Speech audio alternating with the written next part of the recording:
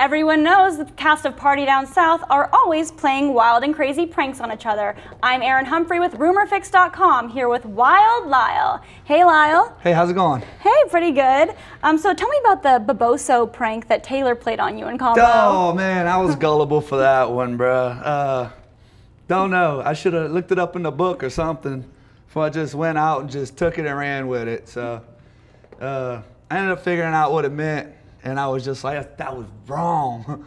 That was wrong, but it's good. It's good. I was happy. And now this season, you told Tiffany that she had a fat butt. What's up with that? Oh, man, I don't know. I'm a butt guy. Rather have a butt than no butt, huh? So it was a good thing. Yeah, it was. It wasn't a criticism, because she definitely hit you in the face for that. Hey, they all do. I like it. What did you think when she physically attacked you? Oh, man, I had all kind of crazy, nasty thoughts going through my head. It kind of turned me on.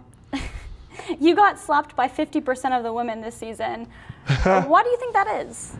Because they know I don't hit back, so I let it go. Okay. They know I won't hit back. I don't hit women, never will. So I'll just let them go. Y'all got anger, get it, go on.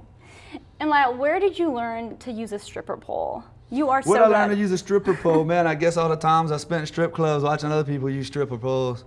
Oh, Lord. The girls think you have bad game.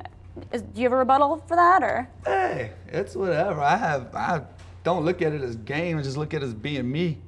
Okay. Go around mingling. I'm a mingler. I like to mingle.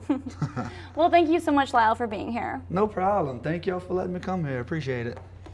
And be sure to check out RumorFix.com for your celebrity news all day, every day.